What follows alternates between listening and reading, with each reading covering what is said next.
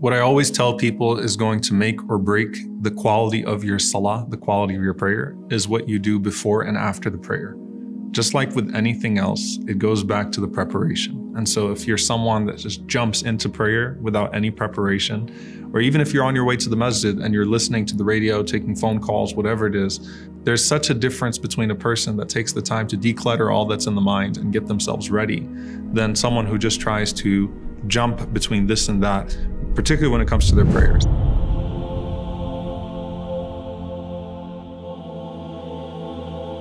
And one of the things that you should do with your prayer, just like when we're talking about Jum'ah, we're talking about the Friday prayer, if you just took the habit of Surah Al-Kahf and you made it a point to say, I'm going to read Surah Al-Kahf before Jum'ah in the masjid. So you'd get the reward of reading Surah Al-Kahf on Friday, and you would have already got there early enough before to assure that you're in the roll book of the angels.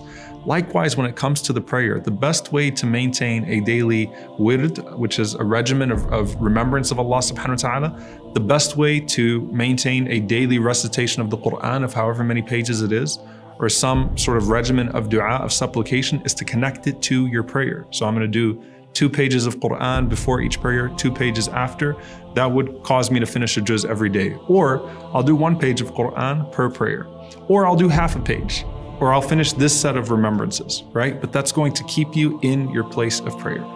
The Prophet ﷺ said that the angels continue to pray upon you when you are in your place of prayer, so long as you don't break your wudu and you don't move. They keep on praying upon you and saying, Allahumma ighfir lahu, Allahumma arhamhu, Allahumma ighfir lahu, Allahumma arhamhu.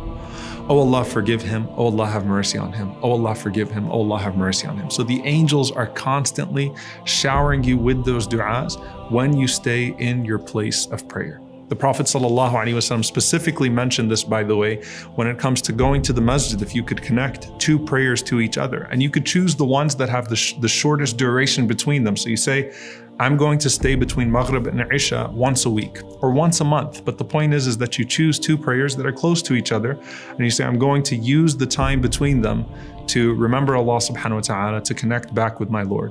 The Prophet ﷺ said, should I not tell you of deeds that cause Allah to obliterate your sins and elevate your ranks?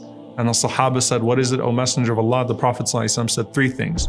He said, when you do wudu and you do it thoroughly to the extremities, make sure that you get every part thoroughly, and you increase your hota, your steps to the masjid, and you stay in the masjid between 2 prayers. And the Prophet ﷺ said, ذَلِكُمُ الرِّبَاطِ, that is like a person who is on guard in battle, except the enemy here is your nafs, right? You're doing mujahadatul nafs, you're striving against yourself. And so it's like you're holding a station, a particular part of battle when you're between Maghrib and Isha.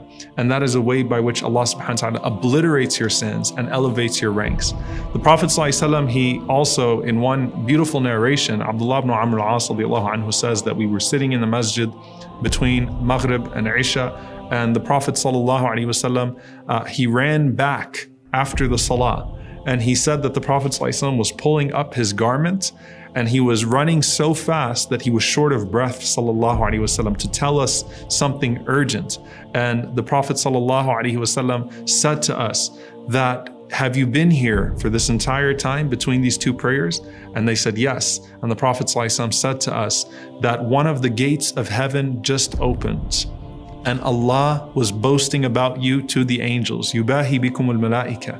And Allah subhanahu wa ta'ala said to those angels, Unzuru ila ibadi. Look at my servants. Look at these servants of mine. قَدْ قَضَوْا فَرِيضًا وَهُمْ يَنْتَظِرُونَ أُخْرَى. They finished one obligatory prayer and they're waiting for the next one. And so anytime you can think about how to package your remembrance, package your Quran reading, package your awrad, your regimens around the prayer, then do so, because that entire time those angels are going to stay with you and continue to send their prayers upon you.